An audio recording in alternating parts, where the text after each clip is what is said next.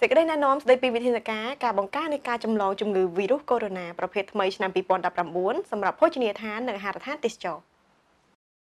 ម្ចាស់ភោជនីយដ្ឋាននិងអាហារដ្ឋានទាំងឡាយគួរតែផ្ដល់នូវការយល់ដឹងជាសាធារណៈទៅដល់បុគ្គលិករបស់ខ្លួនដើម្បីជៀសវាងនូវការឆ្លងជំងឺដោយយថាហេតុណាមួយ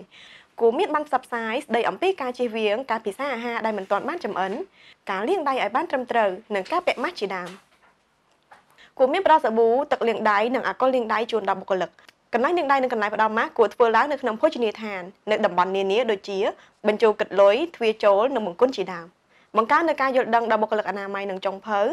ឲ្យយល់ដឹងអំពីការការពារខ្លួននៅក្នុងអំឡុងពេលធ្វើការដូចជាការពាក់ម៉ាស់និងការប្រើប្រាស់ស្រោមដៃនៅក្នុងអំឡុងពេលធ្វើការជាដើមបង្កើននូវការសម្អាតនៅលើសម្ភារៈដែលប្រើប្រាស់ជាញឹកញាប់ដូចជាសម្ភារៈផ្ទះបាយនិងសម្ភារៈប្រើប្រាស់ផ្សេងៗដែលត្រូវប៉ះពាល់ដោយផ្ទាល់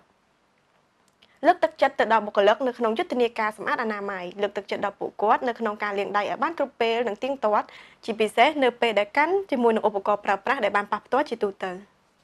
កំណត់ការសម្អាតឲ្យបានទៀងទាត់ទៅលើឧបករណ៍ដែលប្រើប្រាស់ជាប្រចាំដូចជាទ្វារដៃបង្គន់និងសម្ភារៈផ្សេងៗដែលបានប៉ះពាល់ដោយផ្ទាល់ប្រើប្រាស់ម្សៅសាប៊ូឬក៏អាល់កុលឬក៏ថ្នាំសម្លាប់មេរោគយ៉ាងហោចណាស់ឲ្យបាន2ដងនៅក្នុងមួយថ្ងៃ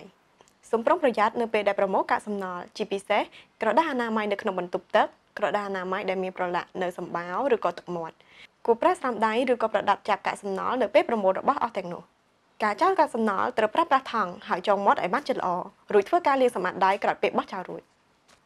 សម្រាប់ភោជនីយដ្ឋានធំៗដែលមានបុគ្គលិកច្រើនគួរអនុវត្តតាមវិធីគោលការណ៍ដែលបានណែនាំខាងលើមុនពេលដែលចាប់ផ្ដើមធ្វើការបើសិនមានបុគ្គលិកណាដែលមានជំងឺគួរពិចារណាឲ្យពួកគេត្រឡប់ទៅផ្ទះដើម្បីធ្វើការឈប់សម្រាកជៀសវាងនៃការរីករាលដាលនៃជំងឺបើសិនជាមាននរណាម្នាក់ដែលមានអាការៈជំងឺនេះធ្ងន់ធ្ងរគួរមេត្តាស្វែងរកនូវការព្យាបាលជំងឺជាមួយនឹងវេជ្ជបណ្ឌិតជាបន្ទាន់សម្រាប់ព័ត៌មានបន្ថែមលោកអ្នកអាចចូលទៅកាន់គេហទំព័រនាយកដ្ឋានប្រយុទ្ធនឹងជំងឺឆ្លងរបស់ក្រសួងសុខាភិបាលឬតាមរយៈលេខទូរស័ព្ទ hotline 115ដែលឥតគិតថ្លៃផងដែរសូមអរគុណ